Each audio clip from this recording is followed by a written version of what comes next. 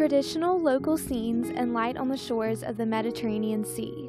The exhibition Notes in the Sand shows Joaquin Sorolla's drawing skills. This is the first time most of the 123 works have gone on display. Sorolla's drawings demonstrate his artistic command of gestures and positions. Consuelo Luca de Tena is the exhibition's curator.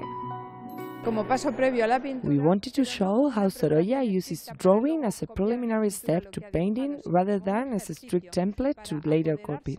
His drawings serve as an exercise that helps him take control of reality and gain command of gestures, positions, thereby allowing him to paint freely.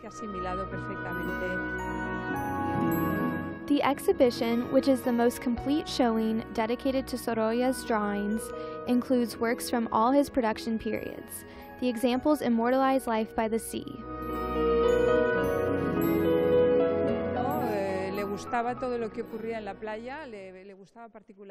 He loved everything that happened in the beach: boats, sails, oxen dragging the boats, children playing, fishermen's wives waiting.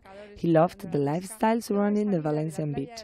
It was mainly a beach for working, not for recreation, and that fascinated Sorolla.